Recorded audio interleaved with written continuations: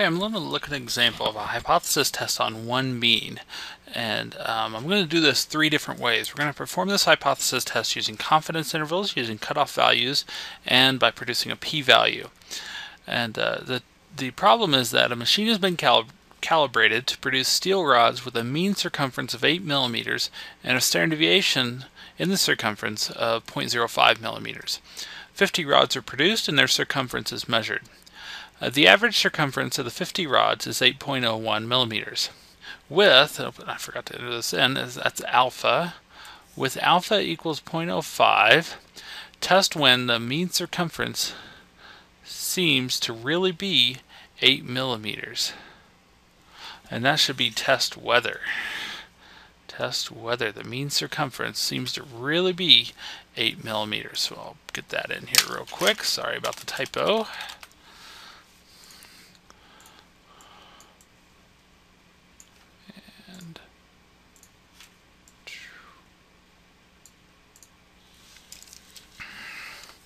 Okay, so the first way we're going to do this is with a confidence interval.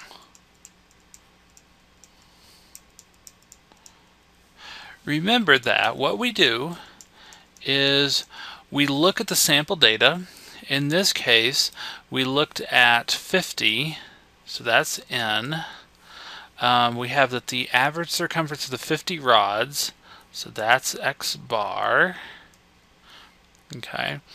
And we're comparing that to see if that really looks like A. Okay, there's our alpha, and then let's see, standard deviation is 0.05. This is going to be our sigma. Now notice here that that's sigma, it's not S, it's a standard deviation of a population. Remember that the null hypothesis is that mu equals A. In other words, that our average circumference is actually 8 millimeters. That's a technical version of the null hypothesis.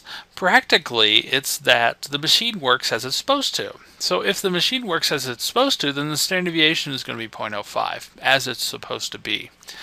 So for the confidence interval, what we're going to do, since we want a 5% probability of being wrong, assuming the null hypothesis is true, we're going to compute a 95, 1 minus alpha, percent confidence interval. So we're going to do a 95% confidence interval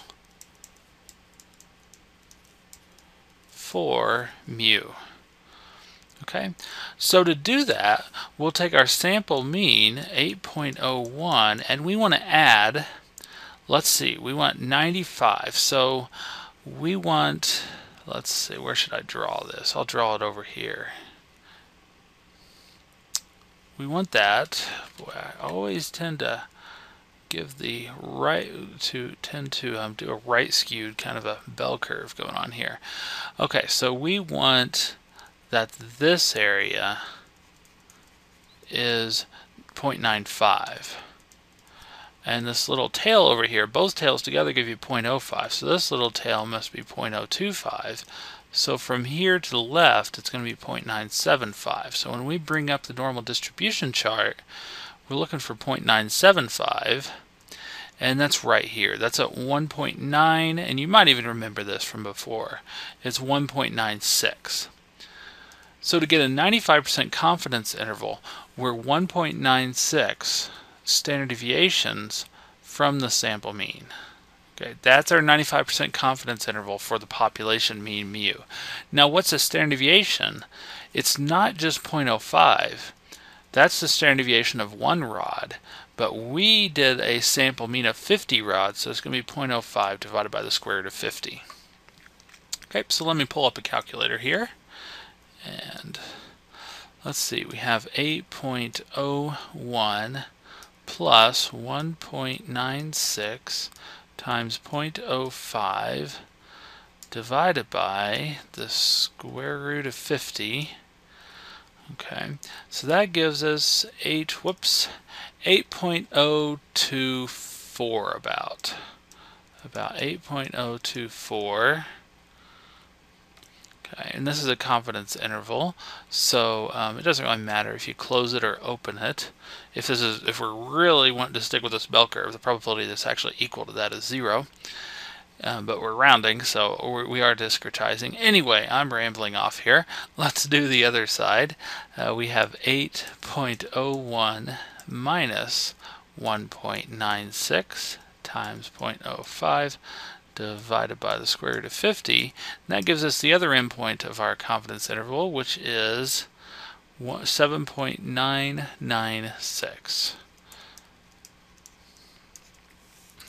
So we can be 95% confident that mu is in this interval.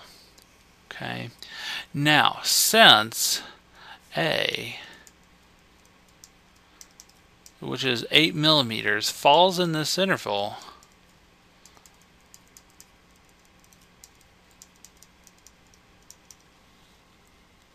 okay, the machine does not appear to be producing an average circumference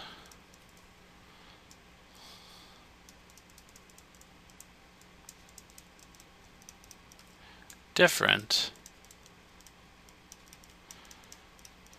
than 8 millimeters. Okay, that was a mouthful there, but that's the conclusion of our hypothesis test. We didn't really conclude that the machine seems to be producing an average circumference of 8 millimeters. It produced an average circumference of 8.01 millimeters when we looked at our sample data. Instead, what we did was we looked at this sample data and we compared it to the hypothesis that the mean circumference coming out of the machine is 8. And it turns out that that mean being equal to 8 is reasonable because that's in the 95% confidence interval. If alpha had been 0.02, we would have done a 98% confidence interval. Okay, so we take alpha, we subtract it from 1, we compute that confidence interval. If our specified value A lies within that interval, then we cannot support the alternative hypothesis, and if A does not fall in that interval, then we do support the alternative hypothesis. That's the confidence interval approach to a hypothesis test. Well, this confidence interval tells us reasonable values for mu based on this sample data. Okay, the second approach we're going to use is cutoff values. And this is just a little bit different than the confidence intervals. Notice that we went out 1.96 standard deviations from the sample mean. 1.96 times 0.05 times the square root of 50. Okay. So 8 is going to fall in that confidence interval if this number, if our sample mean is no further than this from 1.96 times 0.05 divided by the square root of 50, if the sample mean is no further than that from 8, then 8 will fall in that confidence interval. If the sample mean is actually further than 1.96 times 0.05 divided by the square root of 50, then 8's not going to fall in that confidence interval. So we can do our cutoff values. And our cutoff values are going to be 8 plus or minus 1.96 standard deviations of the mean. So that's a standard deviation of one item divided by the square root of the sample size. Okay, so if I plug this in a calculator, let's see, I get 8 plus 8 plus 1.96 times 0.05 divided by the square root of 50. So we get 8.014 for one of the cutoff values, and the other cutoff value is 8 minus 1.96 times 0.05 divided by the square root of 50. That's 7.986. In other words, any sample mean between these two values, okay, gives no evidence that the mean output of the machine is different than 8. It has to be at least 8.015, or it has to be less than 7.986 to really merit any kind of suspicion that, or any kind of conclusion that the machine's output is not 8 millimeters. Okay. Now the advantage here is, notice we did not actually use the measurement. This could be done before a test, and in fact that's a pretty good approach. This can be done before a hypothesis test just to see how sensitive it is, how far away those mean values would actually, how far away that sample mean would actually have to be. Since our sample mean of 8.01 falls in this range, okay, 8.01 in this range, no difference, or I'll say a difference is not supported.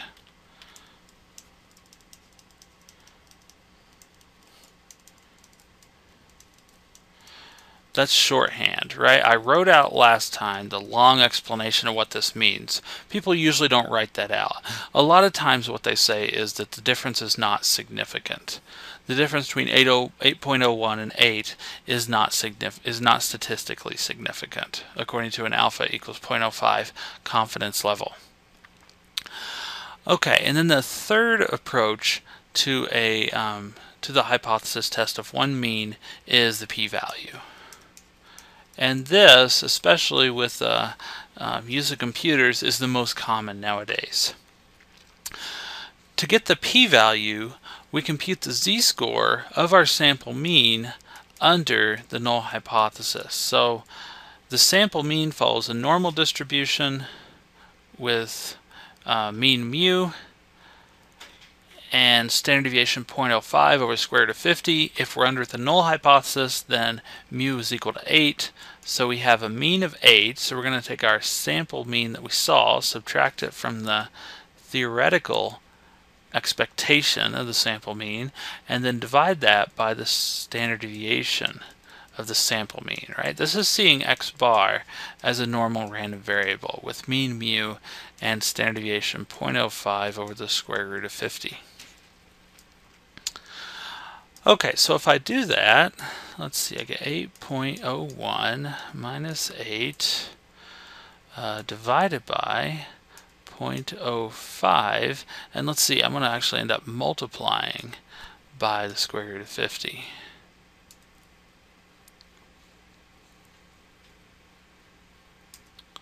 So the z-score ends up being about 1.41. In other words, under the null hypothesis, where mu is equal to a, which is 8, the specified value, our sample mean was 1.41 standard deviations away from the actual expectation of the sample mean. Okay, well, what is the probability that we would be no further than that? So what we're going to do is we're going to compute this area, if that's a standard normal curve. And I haven't really used this term standard normal in this class. Standard means it has mean 0, standard deviation 1. It's what you get when you use z-scores. Okay. What I'll do is I'll look up 1.41 on the chart. Let me find, it looks like I'm going to close the chart here, so I'm going to have to open it up. Okay, there's my normal table, and I want to look for 1.41. So here's 1.4, it's in that bottom row, and then here's 1. So we have 0.9207. So this area from here to the left, but all the way to the left, is 0.9207, which means this area over here is 1 minus that, which is 0.0, let's see, 793. Okay, so the area here is 0.9207 minus 0.0793.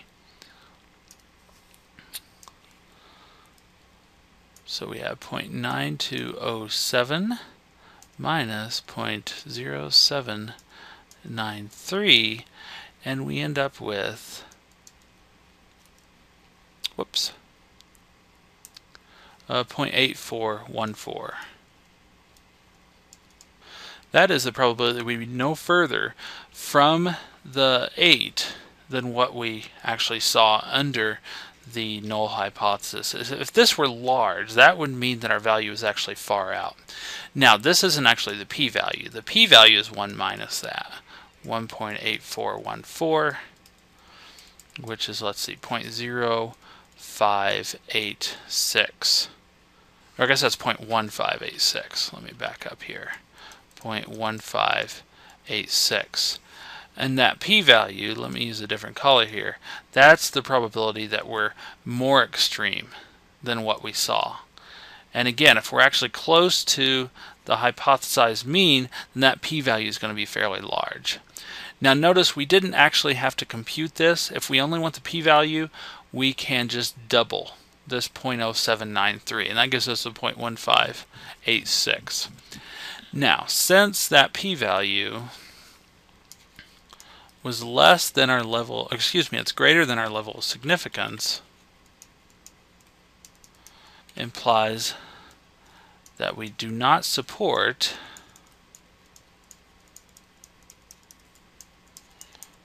the alternative hypothesis.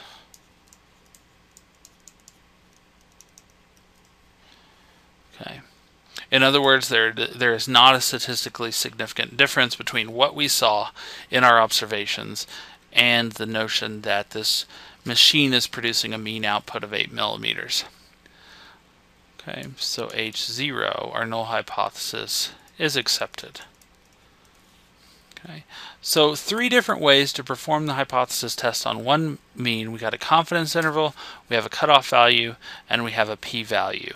Any of those 3 are valid, and I actually expect you to be comfortable with all 3. Because this course is for teachers, we need to know how to do things multiple ways, and also I think that trying to wrap our head around these 3 different approaches will help us to get to the theory of why hypothesis testing is done the way it's done. Okay, so I will see you in the next video in which we'll do the same kind of thing, except for we'll consider a proportion rather than a mean of a measurement.